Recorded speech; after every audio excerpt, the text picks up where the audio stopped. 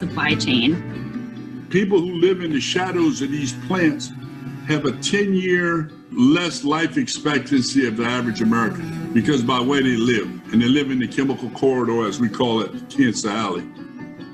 At the end of the day, the climate crisis, as we term it, is a result of white supremacy, colonialism, imperialism, and capitalism. And so any solution that is not resisting and addressing those systems of oppression is not a solution. I think we all agree that we really need to transition away from this polluting industry, but we don't want to leave workers behind. But we can also put oil and gas workers back to work in plugging old and abandoned wells, which is a huge challenge many states are dealing with now. We need to look at ways to have a diversified, stable economy that circulates the dollars in the local community more. We need a cultural shift. We got one on smoking, and the amount of people smoking now has been severely reduced. We need a cultural shift on plastic. We've done this before in America, and globally we can do it again. The number one thing is to educate and spread awareness, and sometimes that doesn't feel very proactive because you don't feel like you're directly doing something, but it plants seeds that will spread very quickly and eventually will blossom into organized collective actions.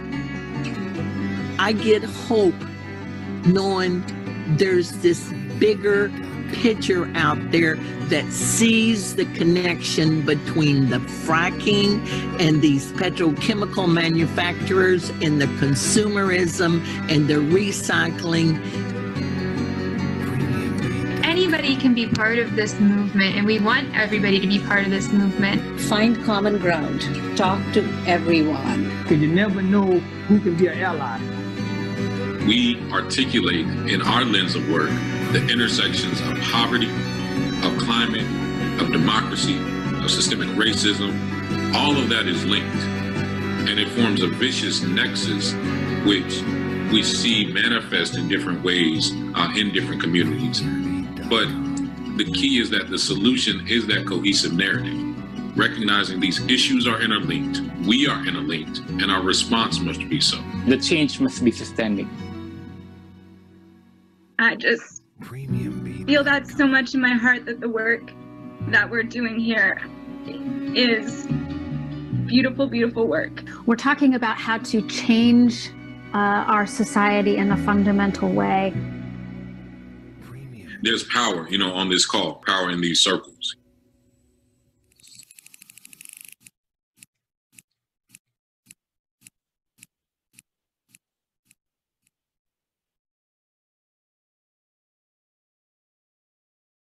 Welcome, everyone, and thanks for joining.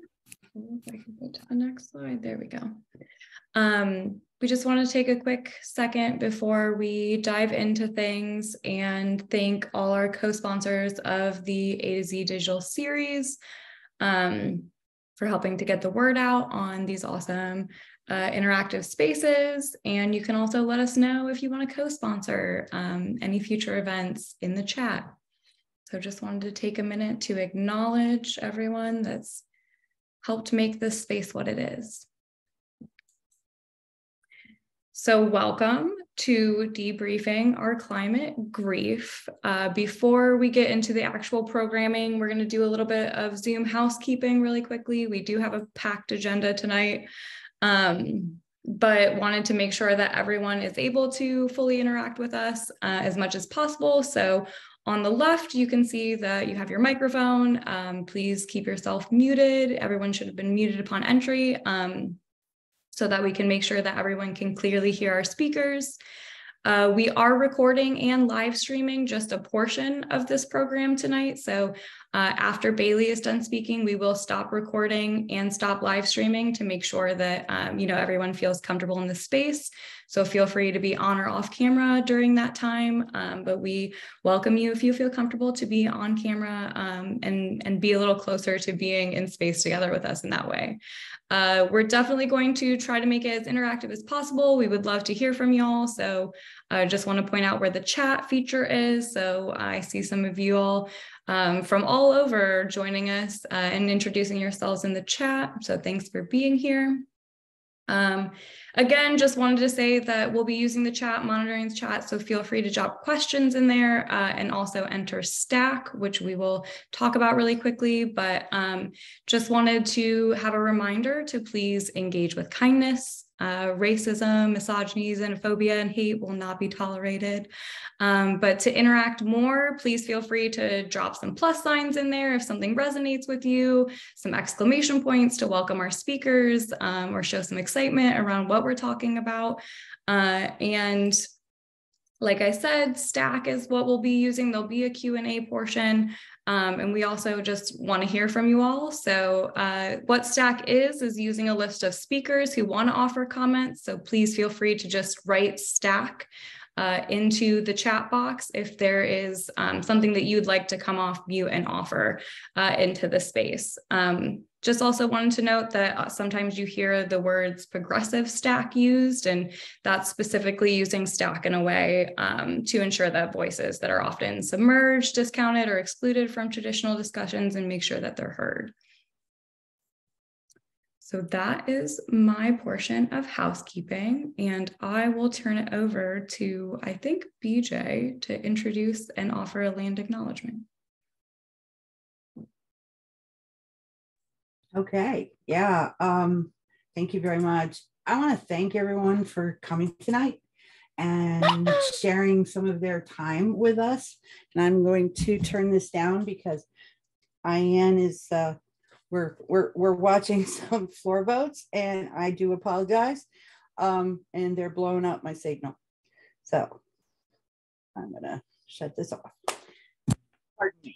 Okay, I introduce myself. I am BJ McManama. I am a wife, a mom, a grandma, a sister, an auntie, a friend, and I call Appalachia my home. It's been my home for probably half my life or more. I was born and raised in the southern tier of so-called New York State in my ancestors' homelands, the Seneca. I've lived all up and down the center of the great Appalachian Valley. I came to West Virginia when I was very young, and about halfway through, we moved down to the Great Smoky Mountains, and then I'm back here where I feel at home, where my children were born and raised, where I'm helping to raise my grandchildren. And so what we're doing in these series, in this educational outreach that we're doing, is really close to my heart. It's because we are, if you have been paying attention to what's been happening with Senator Manchin, our West Virginia senator, trying to pass permit reform and just absolutely trample over our rights and threaten our peace and our safety and our tranquility in these beautiful mountains. So, and I am an organizer. I've been an organizer with the Indigenous Environmental Network for several years. I've been with them, working with them for almost 18 years now on a whole host of different issues up and down this hemisphere here in the global north and in the global south. And I'm honored and humbled to be part of what we have done with the A to Z impacts of plastic for almost 3 years now. It doesn't seem possible. So I'm here to make a land acknowledgement. And if you haven't already done it, you can put your name back in the chat. And if you know the original peoples where you live now, you can enter it. I think we also have a map. We can put up a link if you don't know. And it's good that we do this, that we remember the original peoples. But we also need to know what this land meant to them, meant to us now too, because part of our indigenous culture, all of our indigenous culture, is grounded in the land, because that's where we come from and that's where we return. This is where we find everything. We had our shelter, our food, our medicines, our ceremonies, and our ancestors went back to the earth. And this is, it means everything. I mean, it's hard to put it into words, right? And so everyone, it's good that you know who was here before, but learn what they learned, relearn what they learned, know how they survived, and how we, if we can get back to where we need to be, how we can also thrive and survive and go forward, respecting the land, respecting the gifts. These are gifts.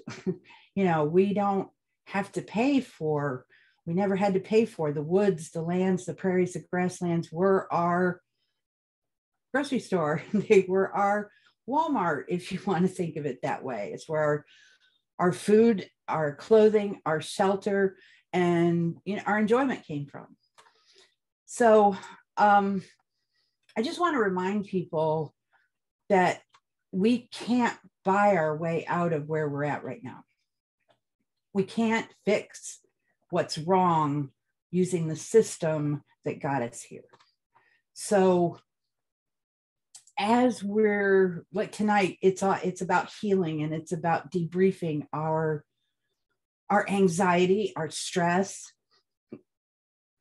our sadness about what's happening around us. And I announced earlier before everybody came in that we have defeated Joe Manchin's permit reform one more time. This is the third time, so we're 3 for 0. Yay. And the reason we're doing that is because the destruction and the violence that is taking place here in this sacrifice zone in Appalachia, in the Permian Basin, up in the Bacon, and more to come, we have to fight to stop it, because that's where a lot of our anxiety and our stress is coming from, because our homes, our land means for most people just as much as it did the people that were here before. So we can almost imagine, probably not quite, how they felt when the Europeans came, when the invaders came, when they didn't respect the land and they didn't respect the gifts, and they just kind of run roughshod over everything. So healing is good, and we need to heal, and we need to recognize how to do this, to regain our strength, to sustain our strength, so that we can fight. And I know everybody hates that word, but it is a fight. It is a fight for our future. It's a fight for our grandchildren and our great-grandchildren. And I'm sorry, I never plan on this. Of course I don't. But I get real emotional because, and I don't think I'm any different than anyone else, when our peace is threatened and our safety is threatened, and we have people, who are facing much, much more violence than some of us. So anyway, I just want to thank everyone. Thank you for acknowledging where you're at, who was there before, learn, so that we can protect, we can renew as much as possible, and that we can resist, and we can hold the people who are doing this, to hold those responsible accountable, because it isn't all on us. I will admit, we're going to have to sacrifice some. We're going to have to learn how to do things differently. But tonight, transitioning back, I think you'll find a lot of value, and you'll find things that you can take with you. And we're here. Our emails are at the end. We have a slide, I do believe. And most of us are available, and we're here to help. We're here to come together, because we can't do it alone. So with that, I will end, because we have a lot to talk about, and it isn't about me. So, and I also want to thank everyone that put this together tonight. I had very little to do with it because of other obligations, but I will say that the people who have done this for almost 3 years are some of the best people. They're dedicated, they're lovely, caring, special people, and I want to thank them too. So everyone, without any further ado, as they say, I'm going to pass this back off to Emily. Thank you. Thank you so much for that, BJ. Next up, I believe we're going to Mary. Good evening, everyone. So thankful that you're here, and so thankful for BJ. You have been our grounding force from the beginning, and it's just such a comfort to every time I hear your voice and share space with you. So I appreciate you and thank you. First, before we start kind of talking about why we're here tonight, we just want to acknowledge this, the historical harm that many communities have suffered and had to confront, the challenges, the aggression, the violence, as they speak their truth to power in the United States and worldwide. We understand that the grief and exhaustion is not new for many communities, and they've been fighting extraction, environmental degradation for hundreds of years. So what we're trying to do tonight is really just acknowledge our grief in a way that allows us to process it and use it to motivate us and give us hope and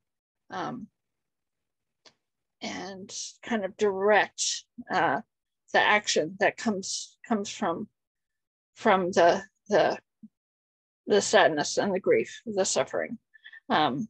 You know, there's historical harm and recent gatherings that we've had in Port Arthur, Texas.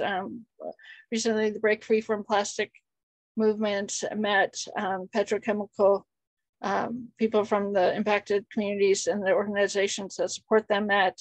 And we saw firsthand the people that live in Port Arthur, Texas have a 20 to 30 year less life expectancy.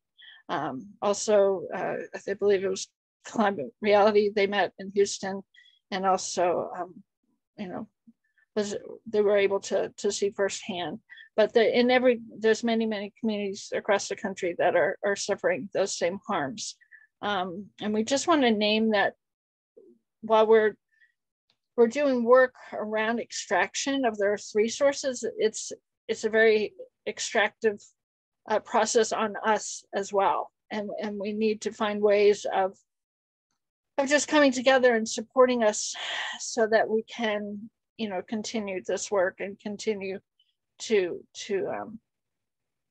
just help each other build this community of care. That is the answer. It's the only way that, like BJ said, you know, we can't buy our way out of this. We have to create connections and a community of care that will support the values that will not keep these harms to the earth keep coming. And then just bring awareness, you know, just bring awareness about what grief is, what climate grief and ecological grief is, and name it, and let's just you know, not let it consume us so that we can keep moving forward. So with that, I will pass it over to Bailey. Oh, I'm sorry. If you wanted to share, so we're going to share this slide deck that we're using tonight. If you have access to a computer and you want to put what brought you here tonight and share with us, we'd love to know. So you can put it in the slide deck that we're going to share, and if not, just put it in the chat as well. And we'd just love to know from you, like what drew you here, what you know, what said, hey, I'm going to show up there tonight. And we'd love to know so that it would kind of inform the work going forward, so that, you know, we can maybe do some more of this type of work if it's needed. So we'll put the slide there.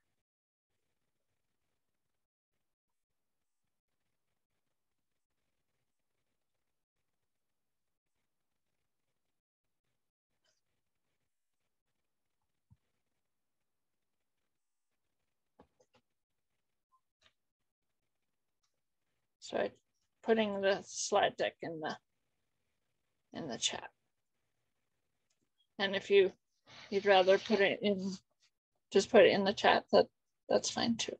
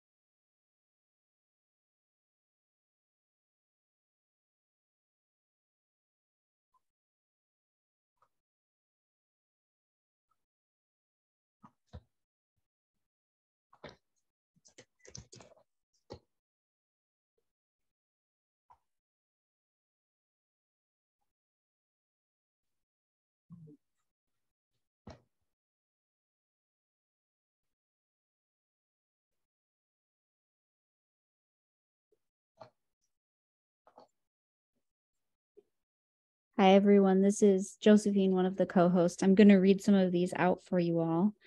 So I see, I'm here to connect with others experiencing climate grief. I'm here for concern about proposed plastics plants along the Ohio River. Here to connect with others on how to keep fighting through the constant drumbeat of bad news and help others in my group. Desire for community and hope amidst difficult work. To continue to build community, our power to create a just transition. I find myself fluctuating between grief and despair and becoming more of a misanthrope each day. I feel that one.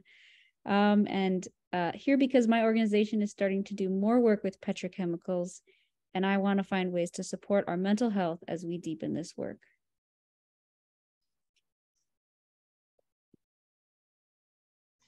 I see Rakaya, you have your hand raised. Yes, I can't figure out how to put it in, but we are here because we want to save the 3 Bs, babies, butterflies, and bees. That is an innate law. And because we have been ignoring innate laws for the last 60 years now, look at where we are. Innate laws is what was put here so that we as human beings can live in harmony with the rest of creation. And this is not being taught anymore. One of those innate laws is the 3 Bs, babies, butterflies, and bees. Without them, mankind has no future. So I'm talking about all the pollinators. And pollinators are throughout all of our ecosystem, and we need them. And our babies are our future, and we're killing their future. That's why the Musketeers are here. I brought a group with me, and I'm so glad to see that they have showed up. There should be more, but we shall see who can make it tonight. But we're here to support this all the way. Love you, Mary. I love you too, Rakaya. Thank you.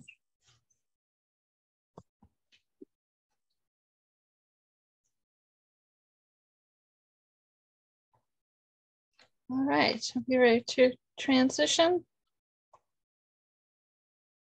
Bailey?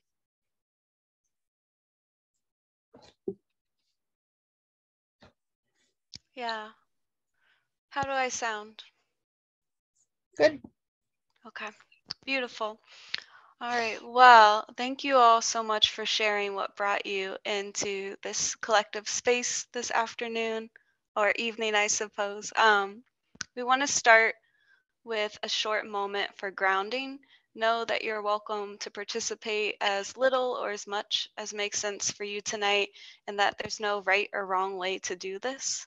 My recommendation is that if you're able to or feel comfortable, that you turn off your camera, just so that you have more freedom and space to turn inward for our kind of meditative practice together to kick off our conversation.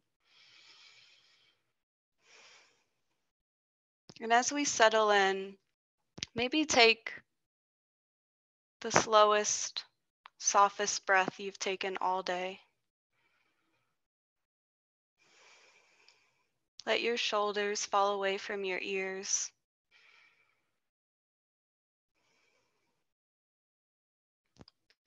And notice any place that you're holding tension, whether that's in your thoughts, in your jaw, your shoulders,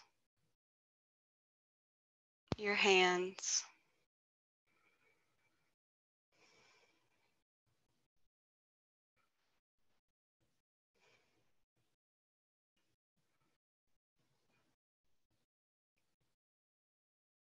And welcome that tension as a signal, as the communication between you and your body. And if it feels right or comfortable, you could ask that tension to soften.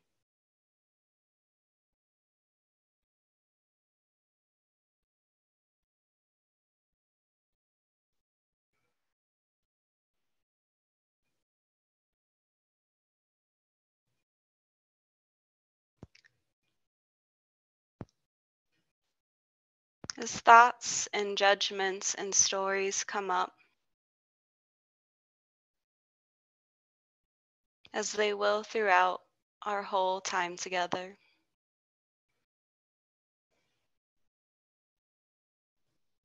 acknowledge them.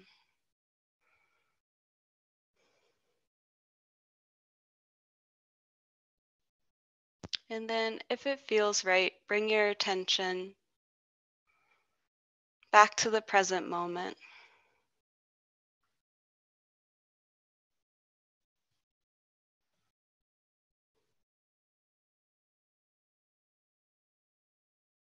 Bring your attention to anywhere that you feel supported, that you're connecting to a chair, to the ground, maybe to your table.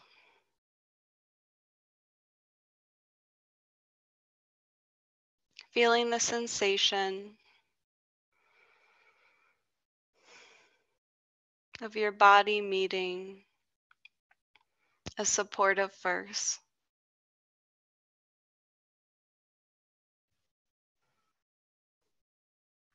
If it feels fun or helpful,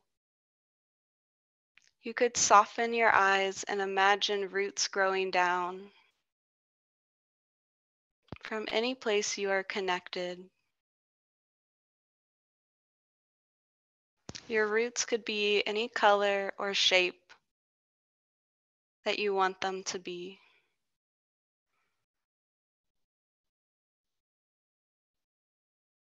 Connecting you to your space,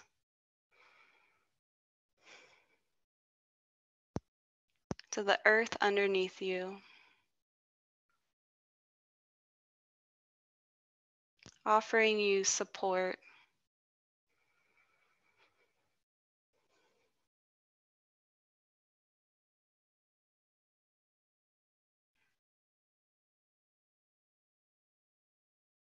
Maybe your roots grow down deep or spread out wide.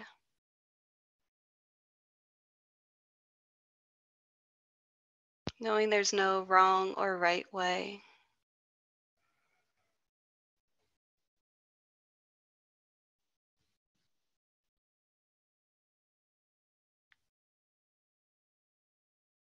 And as you feel ready, maybe open your eyes, shimmy and shake, bringing blood flow back through the body. You're welcome to have your camera on or off for the remainder of this section, whatever's supportive to you. And as we think about that theme of being grounded and connected, that'll really be the theme throughout our conversation on ecological grief. And I'll acknowledge a slight lack of expertise and technology. So I'm going to try to share a presentation with you and you can tell me.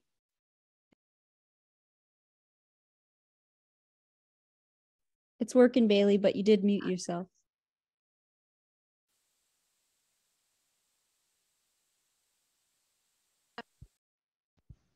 How about now? There you go. Now we're cooking. Okay. So ecological grief, what brought us together today, that among, from what you wrote and shared, a lot of other things. And so, oh wait, Mary, was I supposed to move on or was there a pause? No, you're good. The pause is after this, before questions. Oh, thank you. Okay, thank you for your grace in my silliness. Okay. So ecological grief, the role of individuals and communities in mourning nature. And I'll introduce myself a tiny bit. My name is Bailey Fullwiler. I use she, her pronouns. I'm a community social worker in Columbus, Ohio. I study ecological grief and I work with organizations around the intersection of mental health and climate change, and really climate injustices and how we can support the mental well-being of those in the environmental movement, but also how we can use the acknowledgement of the mental health impacts of climate injustices in our work to communicate for policy and advocacy change with decision makers and organizations.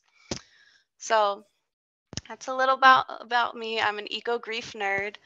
And today I'm going to take a little bit of time to offer a definition of ecological grief. Likely you've heard the phrase name it to tame it.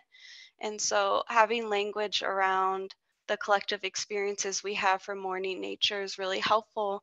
And I want to offer some of the language that researchers and communities have built to connect us in that shared experience. We're going to talk a little bit about protective factors, things that help us meaningfully and in really healthy and beautiful ways be with ecological grief and integrate it into our work. We're going to talk about the benefits of grieving nature. I know that sounds silly. Grief doesn't sound like something that's a benefit, but there are a lot of health and collective goods that come from the practice of mourning nature. So we're going to talk a little bit about what we gain when we don't avoid grief and we come together to feel it. And then we're going to consider some of the practices there are for mourning nature. So we might know that we're feeling grief around environmental losses, but we might not know what practices or ways we have to express that or come together as a community express it. So that's where we're going today. So below you'll see Ashley Consolo and Neville Ellis. They wrote the book Mourning Nature, which is a beautiful, really expansive book that accumulates a lot of their own research and then the research and wisdom of indigenous communities, agricultural communities, and folks that for a lot of reasons are deeply connected to nature and most feel the impacts when nature is degraded or damaged. And so in the book, they define nature, ecological grief, as the grief felt in relation to experience or anticipated ecological losses, including the loss of species, ecosystems, and meaningful landscapes due to acute or chronic environmental change. And I would say, if I was to tweak this definition at all, I would say chronic environmental injustices and climate change specifically. And you might be familiar with related terms that have been developed to kind of communicate the climate emotions we have in response to these injustices and the changing landscapes. And so one is solastalgia, which is the pain experience when there's a recognition that the place where one resides and one that is loved is under immediate assault, a form of homesickness one gets when they're still at home. A lot of communities that are experiencing heightened pollution and then heightened extreme weather or natural disasters relate to this term as seeing a landscape that they're deeply connected to changing in front of their eyes and being under assault. And then another term that you'll likely hear a lot is eco-anxiety or climate anxiety, which is the heightened emotional, mental, or somatic distress in response to dangerous changes in the climate system. And so both those terms and eco-anxiety really are sisters. You often hear that depression and anxiety are side by side, and I feel the same way about eco-anxiety and eco-grief. Is likely you've experienced fluctuating between the two, either that heightened sense of arousal caused by the threats of climate injustices, and then that deep sadness and grief afterwards. And I guess one thing I'd love to mention is sometimes we hear these words and we think that they're a diagnosis. And something from the mental health world that I want to share is that creating this shared language is not to pathologize these experiences. These are normal reactions to injustice and threats to our survival and threats to the things that we love. And so creating this shared language just gives us a way to communicate what we're feeling, to recognize it, to communicate about it, for advocacy and policy to help measure it. But these aren't things that you would diagnose somebody with. They're just experiences and emotional signals and words that we're giving so that we can have that connection and community when we talk about how climate injustices are impacting our mental health. And then when we look at the research on ecological grief, there's certain characteristics that I think are really helpful for providing us a launching space to better understand our experiences or the experiences that our peers or coworkers or loved ones are having. The first is that ecological grief tends to be very specific. Humans grieve particular losses, whether that's a species, a location, or a landscape that they have an attachment to. And so I think this is important because a lot of times I see that people are distressed about, the damage or harm that's happening in another community, and they might be feeling anxious or aroused by the threats that other communities are facing. But when we're talking about the experience of grief, humans really only grieve things that they have an attachment and an understanding of. So while I felt a lot of sadness and fear and concern when there was the huge wildfires in Australia, I won't necessarily grieve those losses because I don't have, a relationship in which I've been to or experienced connection to that country and that landscape. And so when we're talking about eco grief, we're looking at things that are really place-based, something that you have a connection to and that you are relating to in a consistent way.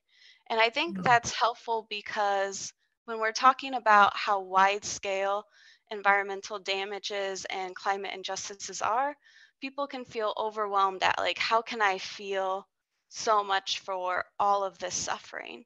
And really, when we make it local, when we make it specific, and we're looking at what we see, what we feel, what we're connected to, what land we have a history and a relationship with, I think it makes it more manageable because we can have an emotional response to any, affront to our values or things that we care about.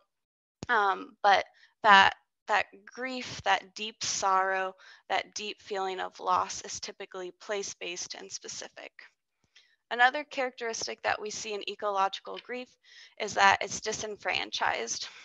And I want to make one asterisk to what I've written here, that there are no socially prescribed methods for engaging or acknowledging environmental losses, because that's not historically true. There's lots of indigenous and Inuit and agricultural communities that have practices around environmental losses. But when we're talking about the wide scale pollution, degradation, and the loss of species in a region or across the globe, because the era of climate change and the sixth level of extinction is, it's new, it's time specific. We don't really have practices, particularly in Western cultures, around how we can acknowledge and be with these environmental losses. And the losses that we experience are often invalidated by climate change denial. And we know that when you are feeling grief or you're trying to mourn and you're connecting with others, because grief is a social experience, mourning is a social and collective activity. When that's denied by those that say that climate change isn't real, or that climate injustice isn't real, or it's not as bad as it seems, or that it's being overhyped up, that invalidates our feelings and it prevents us from having that social shared experience of collective mourning that's so therapeutic and beautiful. And, it's what rejuvenates us when we experience a loss, is that collective experience of mourning. And so just like those a few decades ago who weren't acknowledged when they were feeling grief around pet loss, and I know pet loss is different than the loss of a species or a landscape. But really, it's only in the last 30 years that we've even developed practices or cultural norms around acknowledging the loss of a pet and an animal family member. And there's been so many health benefits from having socially prescribed ways that we acknowledge that loss, that we need to be able to do something similar with environmental losses, in which there are social practices and supports to be able to name it, to come together to experience the loss.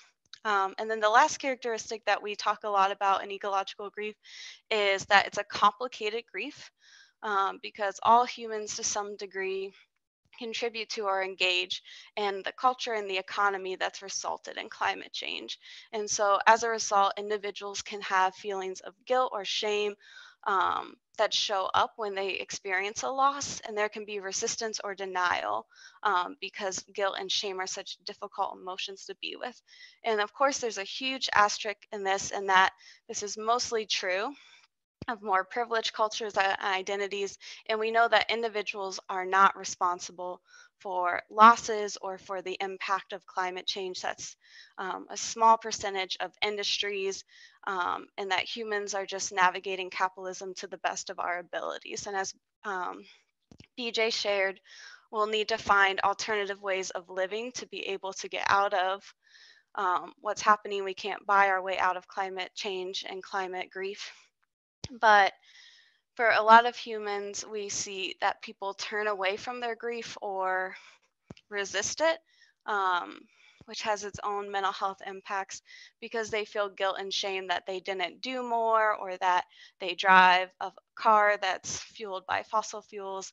And really, we know, as much as we can help reiterate, that individuals are not responsible for climate losses of species or landscapes.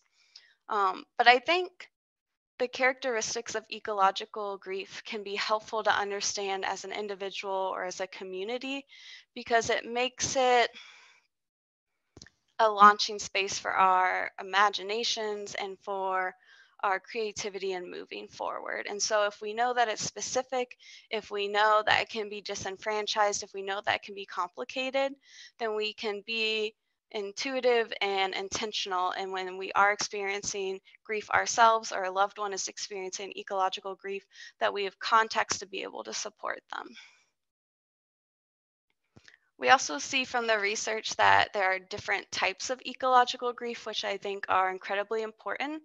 The first one is the one that many will be familiar with, which are physical losses, whether that's a landscape or the extinction of a species, or the degradation or pollution of a particular waterway or area of land. And those physical losses, they're visual, they're potent. I work with a lot of communities that are in Appalachia, and they've experienced mountaintop removal. And there's this very visual image of what they've lost, of a landscape that used to exist and now has been changed or damaged. But it's also important to understand that we can feel grief for anything that we have attachment to.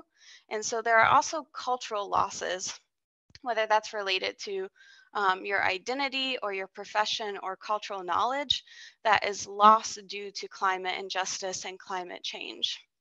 And so a lot of that research looks at whether that's indigenous communities, agricultural professionals, those who work with wildlife, those who forage the land and who are deeply integrated into the land, those who recreate on the land. We know that there's historical and oral histories that we've passed down and traditions that no longer exist because the landscapes are different. Whether that's being able to navigate a place by the sound of how wind moves through the mountain, whether that's the loss of a glacier that was a landmark for your community, whether that's no longer being able to predict how to respond and how to care for crops as the environment continues to change and the weather continues to change.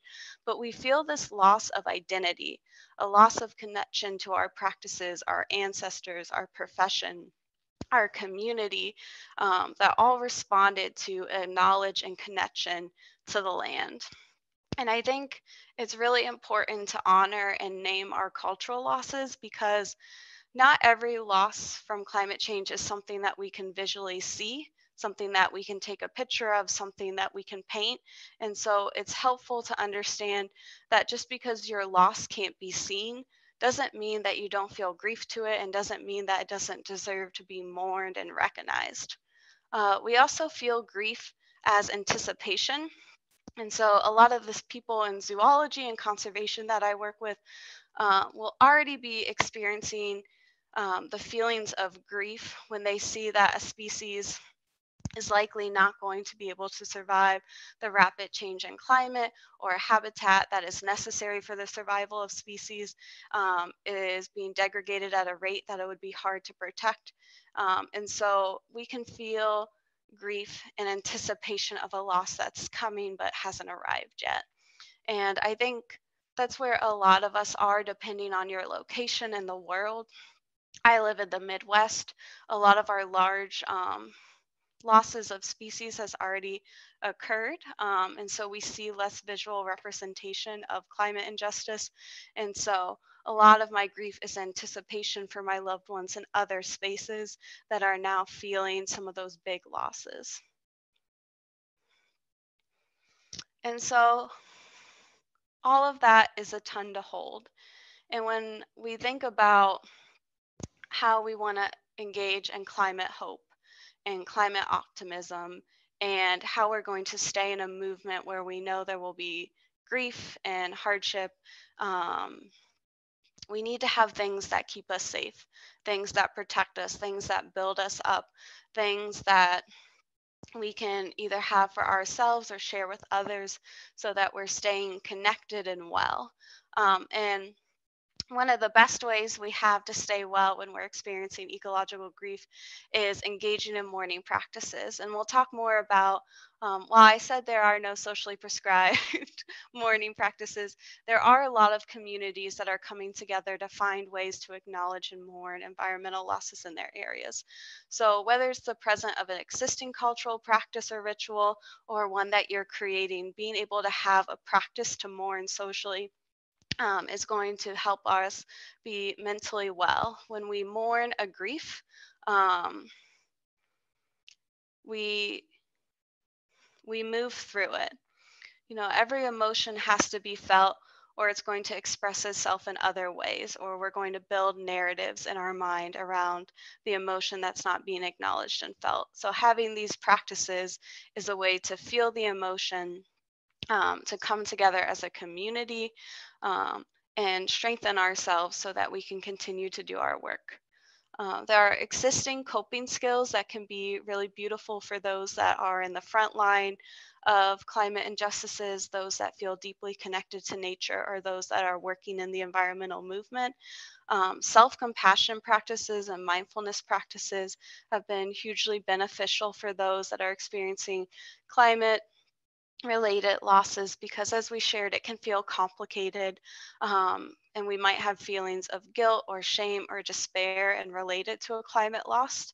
And having self-compassion practices, not only for ourselves but for others, can be hugely beneficial to being able to stay healthy and well while we're doing this work together. Mindfulness practices that help us stay connected to the present moment. Like I said, likely we fluctuate between eco-anxiety and ecological grief.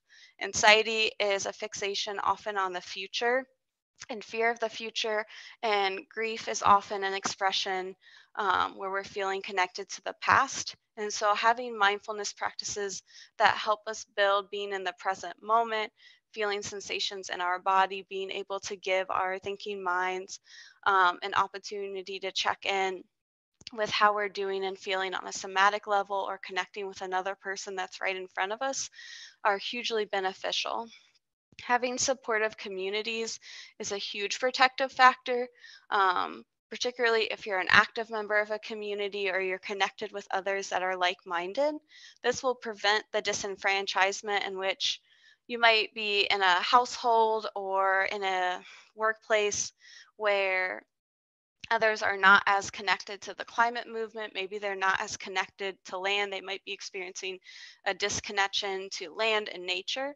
And so they might not be able to understand or recognize the grief or the climate emotions that you're having in response to a loss or to degradation.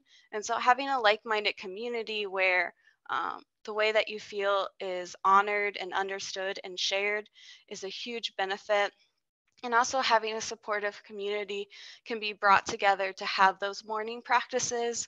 And so there's so many benefits in having that space that you can go to and cultivating, whether it's a few friends or an organization or consistently coming to these A to Z impacts of plastic sessions, but knowing that there are people who understand and are going to be there to either hold space for you or have a shared experience with you.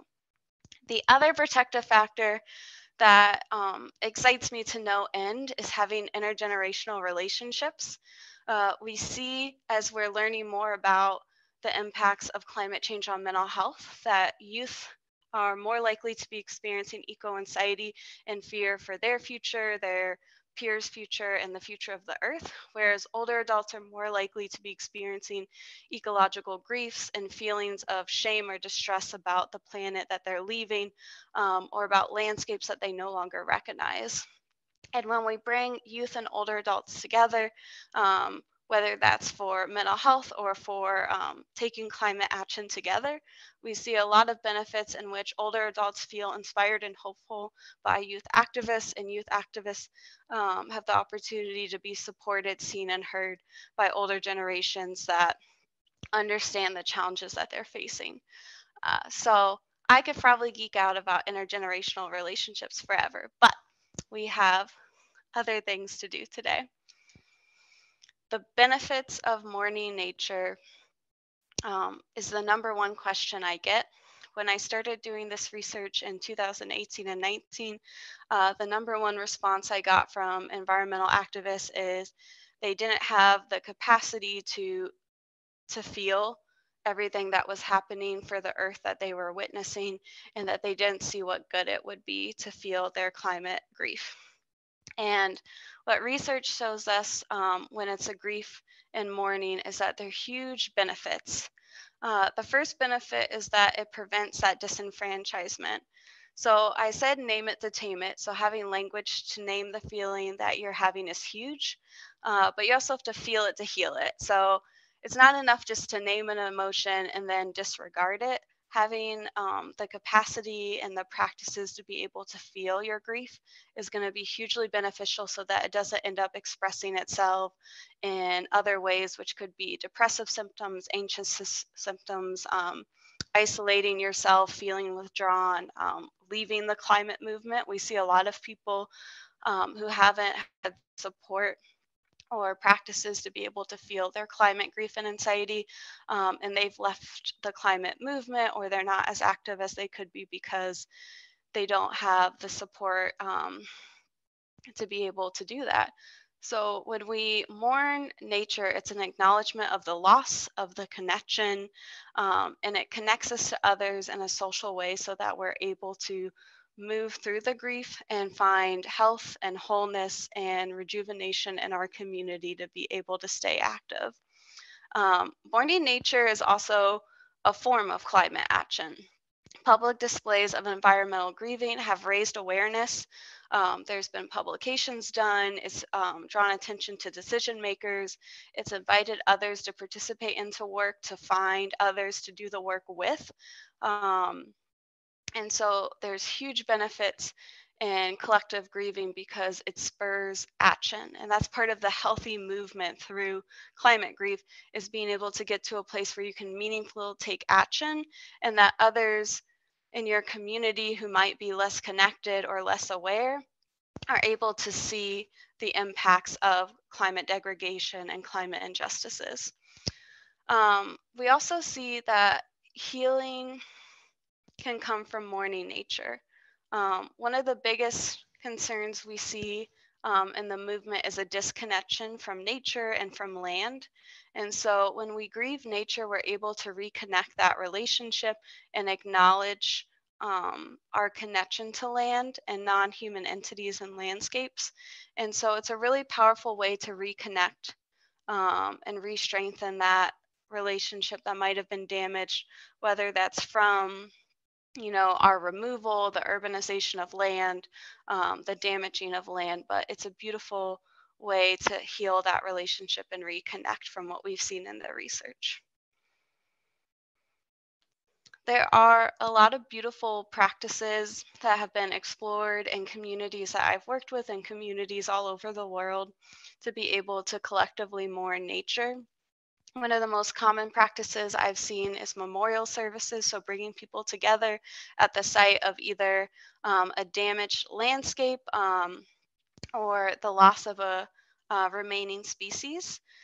There have been groups that have created memorial markers, which are both, communicating out with others, but also designating the spot, just like you would with a tombstone, and then incorporating funeral practices from other cultures, such as candlelight vigils, protest, having large collective meals together, but taking in other practices we have from our cultures to be able to grieve a loss and incorporating that into the climate loss. So memorial services are a beautiful way that I've seen a lot of communities come together to be able to honor a loss.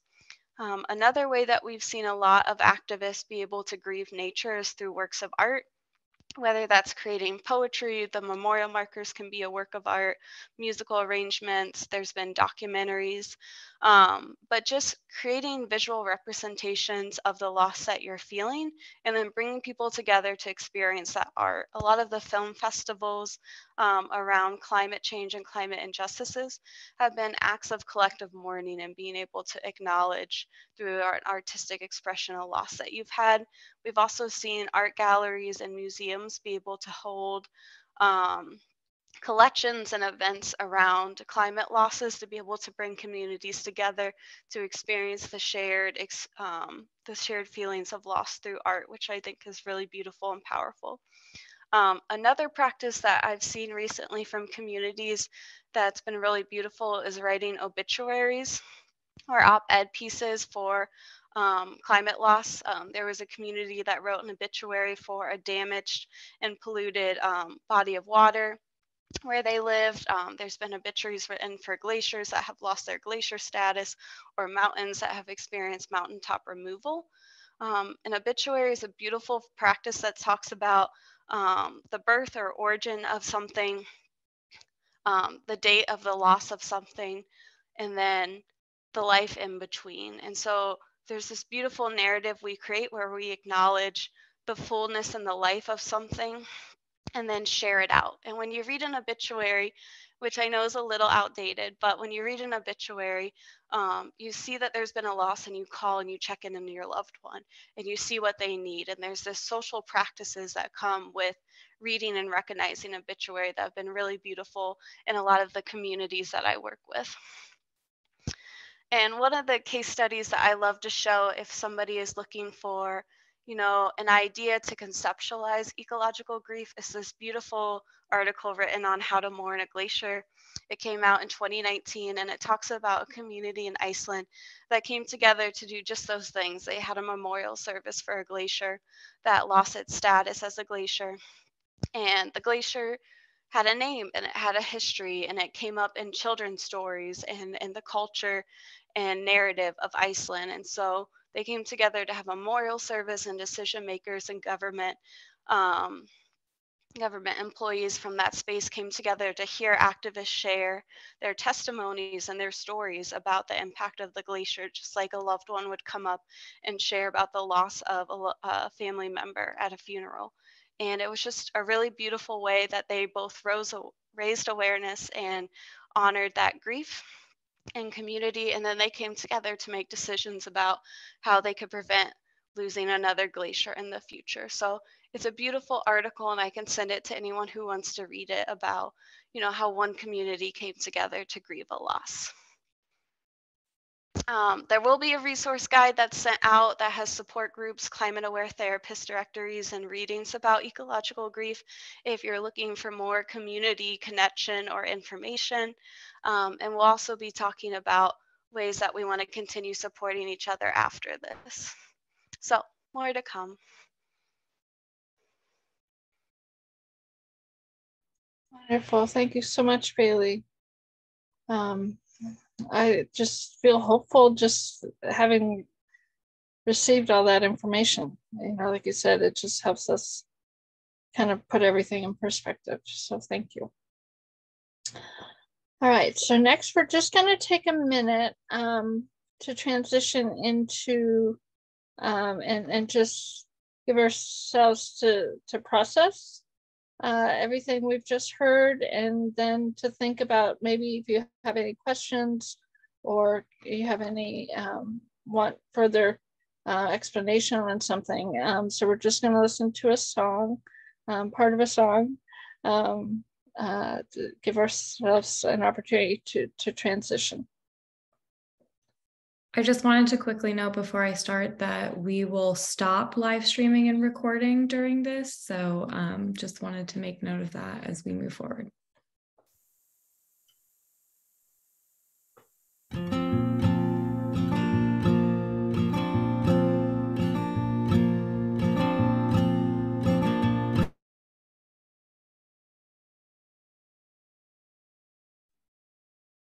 Like a great wave across my own home,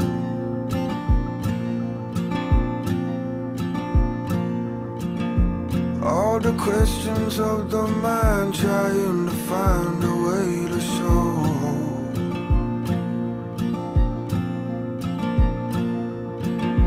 that I got darkness, I got light, I got everything in between.